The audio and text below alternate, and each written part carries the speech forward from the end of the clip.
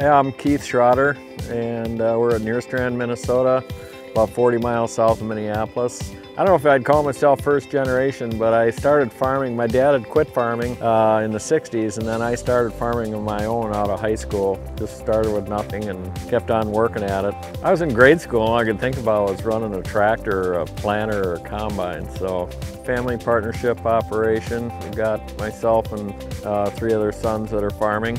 Well, most of the soil I farm in this area are what's called a lush soil. It's wind-blown soil. It's pretty forgiving soil. If it's a little wet, we can get away with working in it, whereas some other land, doesn't give you those opportunities.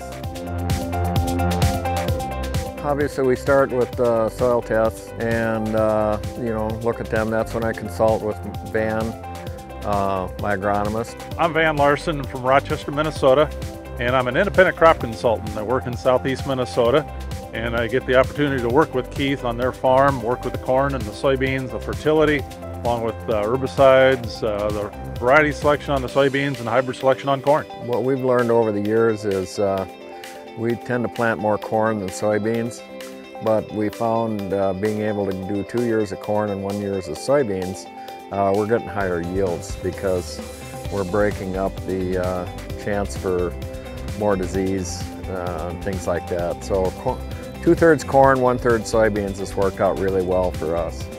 So the one thing with their crop rotation, it's normally 2 years of corn, 1 year of beans, and we're using, turns out to be 3 different sulfur sources in the corn side. They're putting on some elemental sulfur, they're putting on ammonium sulfate in the spring, as well as on the corn planter. They're putting on a blend of liquid nitrogen as well as ATS, ammonium thiosulfate. So we're putting 3 sources on. With that system, these are medium textured silt loam soils, lush soils, 2.5 to 3.5% organic matter. So we're not sandy soils, so we're holding on to a pretty good reserve of soil sulfur, which can potentially decrease the response to some of the ammonium sulfate that we've been trying on the soybeans. We've always been using AMS sulfur for years now on corn. So now we're just starting to dabble in this project, doing it on the soybeans. And we had the opportunity to get involved with this soil sulfur trial. So I was kind of all in just so we could learn some more, because you got all these different conditions. Look, like last year we were getting plenty of rain, this year we were a little short. That's just one variable I can bring up where you need 4 or 5 years for sure of data to work on it, to validate. Keith and the family have been growing non-GMO food-grade soybeans for several years. There's added income opportunities to do the extra work, raising what I call specialty grains. Keith was the one that really got me understanding that we got to do something above and beyond the average.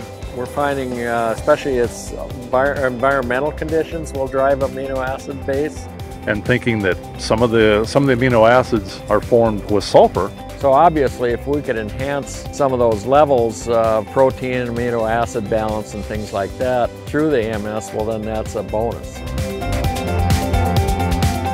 Well, this year we've got about a 215 acre field, and we got 4 replications of sulfur that are probably about 10 acres apiece, but we've got them scattered over a pretty big chunk of ground. So the protocol for our trial is to put it on post-emerge at the R2 stage. We're surface applying it with an airflow, and so the material's laying on the dirt, and then you need rain to make it work. We put it on the day before. We were supposed to get a really nice inch of rain, and of course that inch of rain never showed up. So it took about a week and a half, and then we got about 3/4 of an inch.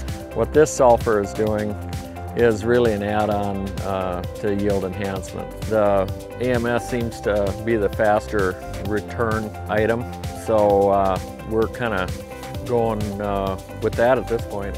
Right, because we may have a good environmental situation, adequate rainfall, sunlight, heat, and if we have a high yield potential for the crop, we don't want to have something that's easily managed to be a limiting factor, and also reasonably cost as part of the whole inputs of growing a crop of soybeans.